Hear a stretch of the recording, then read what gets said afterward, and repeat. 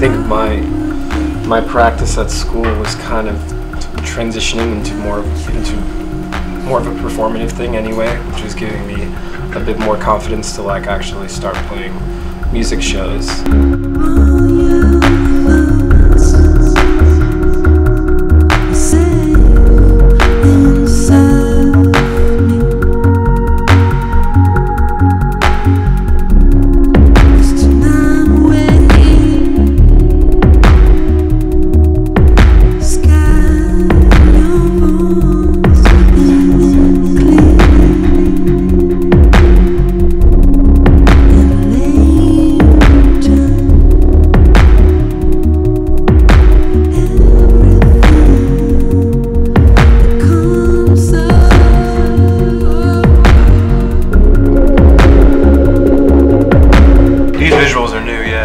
We actually have been working on them for the last couple months now, like leading up to this tour and the show. But that's been a big part of what we've done from the get-go. Beacon kind of started a little bit as like a visual installation sound type thing, and then slowly evolved into what it is now.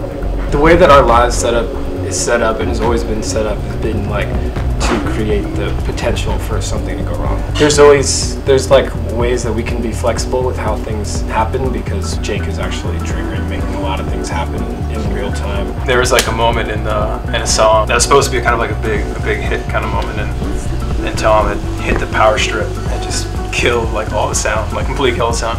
It ended up being part of the song after that. Yeah, we were like that kind of moment, that kind of silent moment in the song, yeah, ended up being like the staple of that track.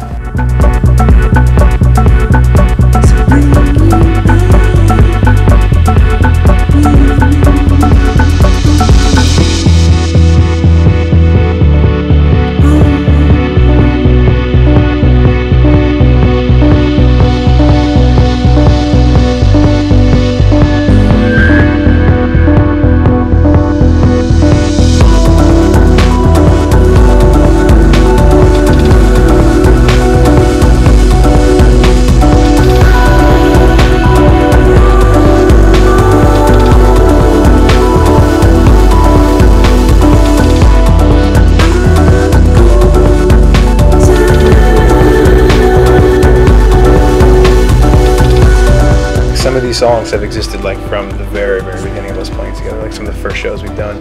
Not the songs themselves, but like parts or a melody. I think this LP was like a way to kind of bring all those things kind of full circle, you know, into this album.